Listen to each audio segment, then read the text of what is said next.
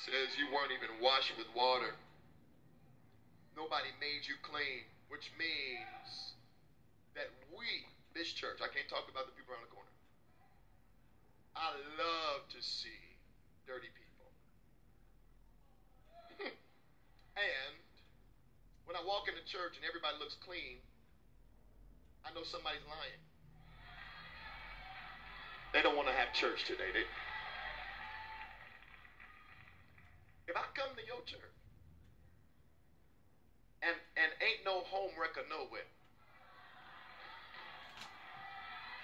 now they gonna sound bite me and listen, I'm telling you now, if I come to your church and don't nobody smell like weed,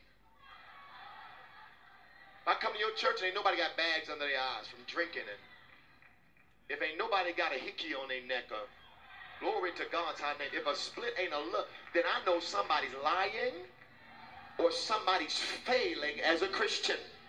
Everybody can't be clean in there, because what it means is that Monday through Friday, somebody that was clean didn't do their job. I believe that every church should have a dirty something in there. You should have a dirty liar, come on Zion, a dirty thief, a backbiter, somebody ought to be in adultery. Somebody ought to be confused. Why? If you are a people that professes to be the source of healing and to be the answer, then everybody in your midst shouldn't be decided. You should be filled with people who want to see if freedom is possible. You should be filled with people who are currently owned by a thing that's coming to spy out to see if the Jesus you're talking about, if the lifestyle you're talking about is automatically available for me. I would never go to a church if everybody had on all white. You a liar! I praise God for this place. Y'all get on my nerve, but I praise God.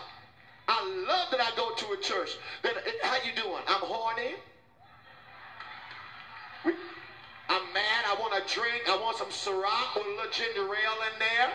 I love God that I go to a church that'll say, Pastor, you called me. I'm sorry. It was me. I love God for sending me people who still cuss, Lord have mercy, who still lie, because it means that